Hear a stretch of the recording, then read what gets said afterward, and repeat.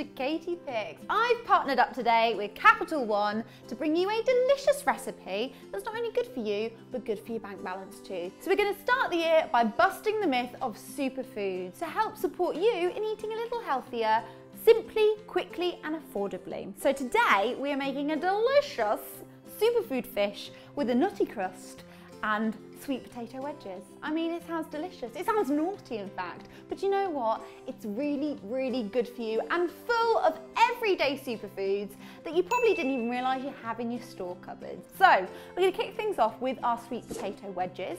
I've preheated my oven to 200 degrees centigrade and I've chopped up 2 extremely large sweet potatoes, probably more the equivalent of 3 to 4 sweet potatoes. I'm going to bung them into a bowl. I've chopped them into kind of chunky fries, but you can go wedges, thin cut fries, whatever you fancy. And then we're going to take 2 sprigs of rosemary, give those a nice rough dice, and pour that into our bowl too, with a tablespoon of oil as well. Going to season up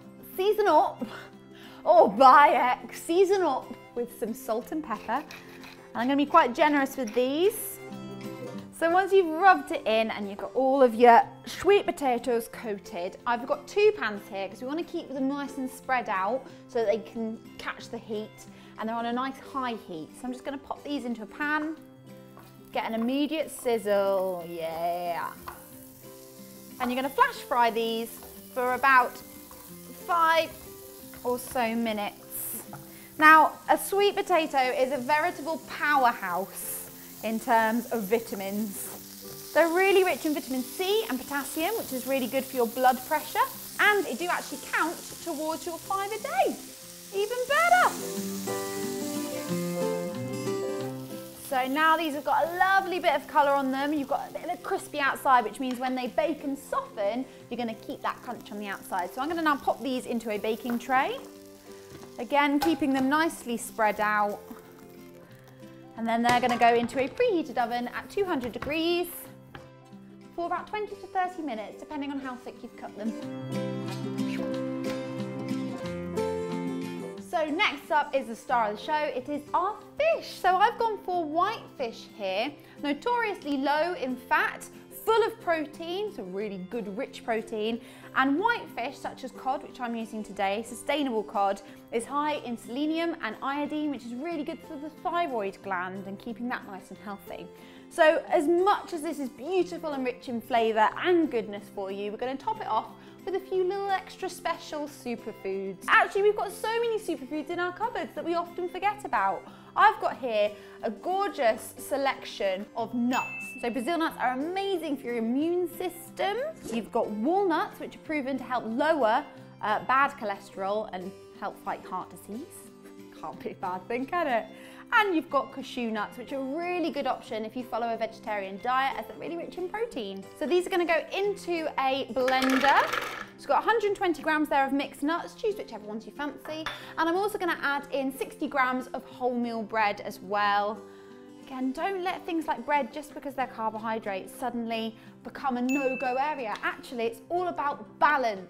We're then going to add in a 1/4 teaspoon of turmeric, which is high in iron, that helps build red blood cells that help carry oxygen around the body. Oh, you're getting both a food and science lesson in one, people. Right, next ingredient is ginger. I've got an inch here of ginger. We're going to grate that in. Now, ginger is rich in potassium, and in fact, both of these together are a kind of known anti-inflammatory, so used quite commonly for medicinal purposes and just taste amazing. We're also going to add the zest of a lemon. And then just to help bind everything together and make sure it sticks comfortably to our fish, we're just going to add in a small drizzle, about a teaspoon of oil as well. Lovely. And don't forget your season up. Delicious. Lovely. Now I'm going to blitz this up into a nice fine crumb that's going to sit on our fish and make us all very happy. So this is enough for 4 people, this whole recipe. So we are going to take our fish loins. I've got 140 grams per person. And we're going to take a nice generous handful of our crummy mix, and you're literally just going to press it down onto your fish.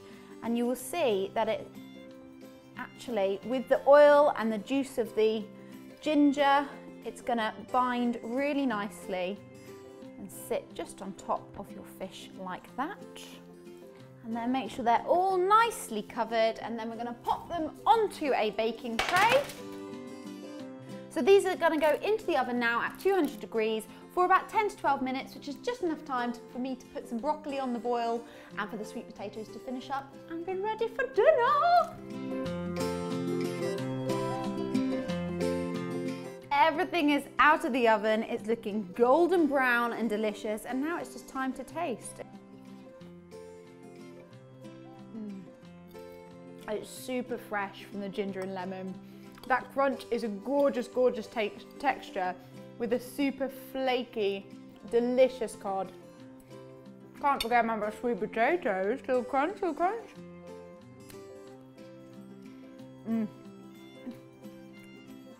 Those flavours balance out perfectly. Thanks to the flash frying, it means that we've got a little bit of added crunch on those sweet potatoes.